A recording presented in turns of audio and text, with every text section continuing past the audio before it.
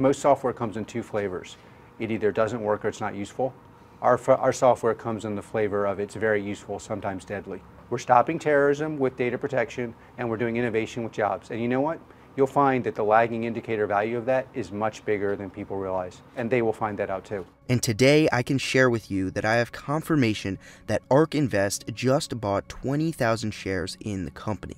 Later in this video, I'm going to explain why ARK buying is a huge deal and what that means for the stock price in the future. But first, let me give an overview of the company and discuss why it's special. Palantir is currently defined as a data analytics platform for government and enterprise today, but they have much bigger goals. I do think Palantir is poised to become one of the world's most valuable software companies. Starting from a somewhat modest $20 billion market cap, quite simply, the long-term opportunity here is huge if all goes right. In my opinion, the company's story is Tesla-esque in so many ways. I'll get to all of them. First, Palantir was co-founded by Peter Thiel, the tech entrepreneur and venture capitalist who worked alongside Elon Musk as part of the PayPal mafia. CEO Alex Karp is another founder and the face of the company. I'll supplement this video with clips of him discussing the company, and here's him responding to Palantir's holistic similarities with PayPal. Two key components to that. One, the methodology that was developed at PayPal, which was basically the use of human analysis to reduce fraud. So they had this massive problem of essentially cyber fraud and was putting them out of business. They tried algorithmic approaches, so you go and you get algorithms and you try to reduce the fraud by applying those algorithms to large data sets. Now what we found when we went to the intelligence community is, unlike PayPal, they had lots of unstructured data. The data stores were much larger. They weren't built to communicate. You had very, very technical users and non-technical users, and you had this massive issue of privacy protection and collaboration. So in the PayPal context, you allow any user to see all the data. But in the governmental or even consumer context, you can't allow end users to see every bit of data. They only get to see the subset they're allowed to see. Palantir Gotham, a platform used to identify patterns within existing datasets. This includes features such as Graph, an interface for users to explore data, and Ava, an artificial intelligence system that scans large datasets for patterns and connections. These proprietary technologies are mostly used for government and nonprofit applications. However, then we have Palantir Foundry, a data warehouse to help companies collect and analyze information. This includes Monocle, a graphical data interface, and AI machine learning, a statistical package for data scientists. And this, on the other hand, as I said, is more focused towards the private sector. Together, these two platforms, Gotham and Foundry, define Palantir. If their financials catch up to their ambition of saving the world from all wrongdoings, the company stands to reap massive rewards. After all, the AI software industry has been forecasted to have a greater than 40% annual compound growth rate through 2025, which would mean that the industry could generate trillions of dollars in business value. Tesla is attacking trillions in value as well with their mission, and we see Palantir now taking steps in the right direction with this one as well. So the question is, can Palantir pull everything together and take advantage of the huge opportunity they have ahead of them? Obviously, that remains to be seen. The most aggressive analysts might even see PLTR as the next IBM or Microsoft, since it's one of the best positioned companies to succeed in creating a unified AI and data analytics platform, which could push its valuation well beyond $200 billion, a 10x away. There are a few key factors concerning Palantir's operating model that enables its success in creating and capturing value.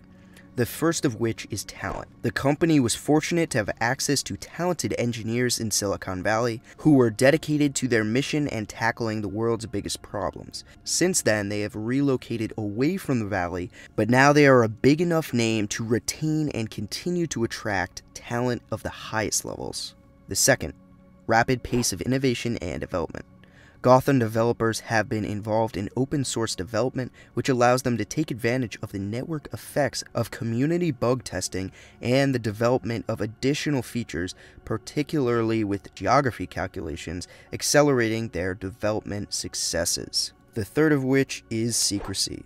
Despite the availability of open source developments on some platforms, a focus on secrecy leads itself to protecting customer information and preventing customer base invasions. Making privacy a cultural value makes the goal of obtaining true privacy that much easier. Having clients like IBM and working on crisis responses, R&D, cybersecurity, anti-fraud, and human trafficking gives the company unparalleled access to data, just raw data, the interpretation of which is useful to the government and agencies from around the country and around the world. Moreover, the role of big data has only just begun.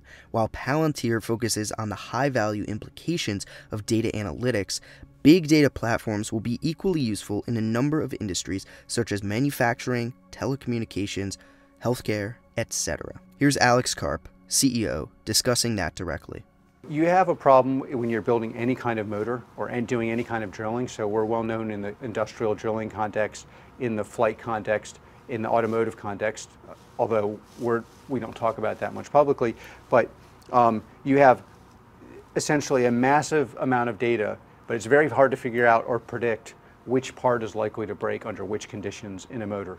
And knowing that is the difference between making a lot of money or much more money than your competitors or much less money than your competitors.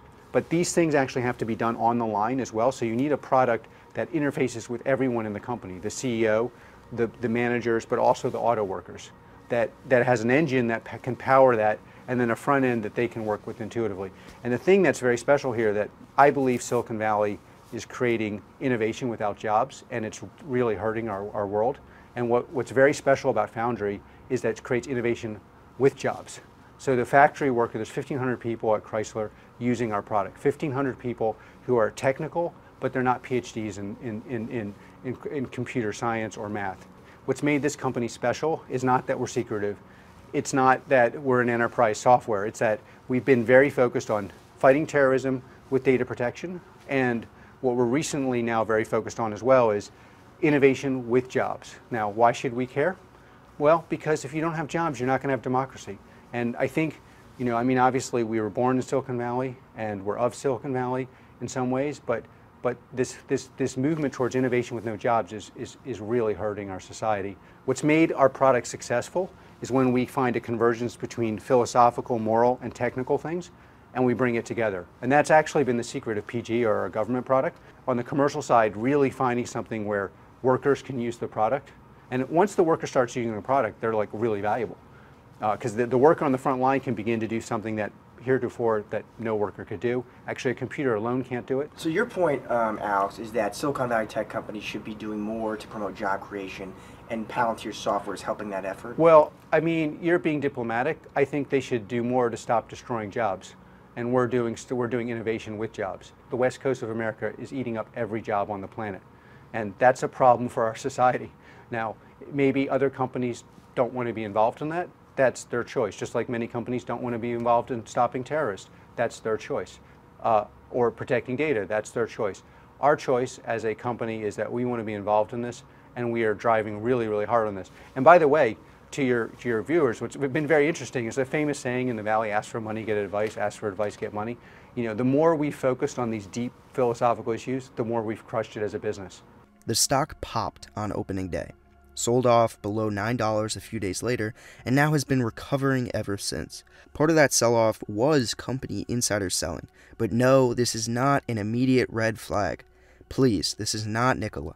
This is a real company that has real clients and employees that have been waiting 17 years to get liquidity on their ownership of the company. Sure, it would be great for everyone if they could hold on to 100% of their shares, but you can't blame them for cashing out a few percentage points to have money to spend. I'm not saying that I would, but I hope you get the point. The bottom line, I predict this stock will be very volatile no matter what. It went up to $11.41 and then down to $8.90, so that's a 22% delta between the two extremes. Not too bad considering that would be 34% for Snowflake using my same math. Snowflake, of course, being the other recent AI and data IPO. Overall, Palantir stock probably won't move as fast as Tesla stock, let's say, but it can definitely catch a slipstream and start moving one way or the other in short order. To me, the company pushing further into the private sector will unlock an incredible growth trajectory. But the more important announcement is that of ARK buying stock in the company. ARK Invest, with their new investment in PLTR in their ARKW fund, is predicting a minimum of 15% yearly compound stock price growth over the next 5 years, since they only choose companies that they predict will double in that time period. That's very bullish. Sure, it's a minuscule position considering ARK's size, but they aren't playing around. To them, it's likely dipping their toe in the water, and I can't wait to see if they add to this small position over time. Nevertheless, this is a tremendous vote of confidence from Cathie Wood and the whole ARK team. They care about long-term growth and value, not just about buying the newest IPO. But it appears both have come together in this scenario. If you're wondering, 15% yearly compound stock price growth over the next 5 years comes out to a doubling from this point, which would put the stock at approximately $20 per share. Considering how successful ARK Invest has been, I am sure the stock will get there eventually. Will it take 5 years? I'd say it might be closer to 5 months if I had to choose. I just don't think there's any way that analysts can ignore this company any longer. It seems the mainstream media has pretty much been putting out negative article after negative article around how the IPO was a disaster. And that is simply not the case. Nor does it really matter. What matters is the company, their growth, and their future. And I can't wait to see what they have to say on their Q3 2020 earnings call, the first time they will have a conference call with analysts and investors. I'll let you know when that's coming up. We are going to be the most important software company in the world, and people will figure out what that's valued over a long period of time. And we're very comfortable with investors toying around. It could be like this, it could be like that. We are going to deliver the world's best software with the world's most efficient way of delivering it. Investors will decide what's that is worth to them. And I think you'll find in a number of years that there will be a consensus. Palantir is a truly special software company that is arguably the most important software company in the world. Do you own Palantir stock? Are you going to wait and see how the trading plays out going forward before you make a purchase? Or are you still wary of the company? Leave it all in the comments. Now hit like if this video and all of my research was helpful to you. And, of course, more epic content is on the way, so hit subscribe for that. Until then, peace.